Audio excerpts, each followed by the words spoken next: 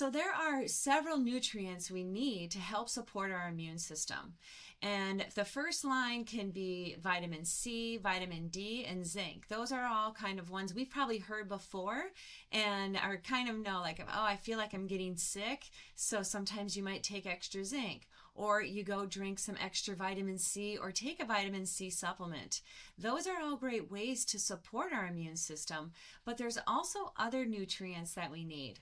And one such nutrient is vitamin A. Now, the way that it helps support our immune system is that vitamin A helps to support our mucosal barriers. And these barriers are found in our gut, our skin, and our lungs. And our skin is essentially our first line of barrier defense. Vitamin A also helps to regulate our T and B cells. These are just types of immune system cells. Now, if we have a deficiency in vitamin A, we may be setting ourselves up for more gut infections and upper respiratory infections.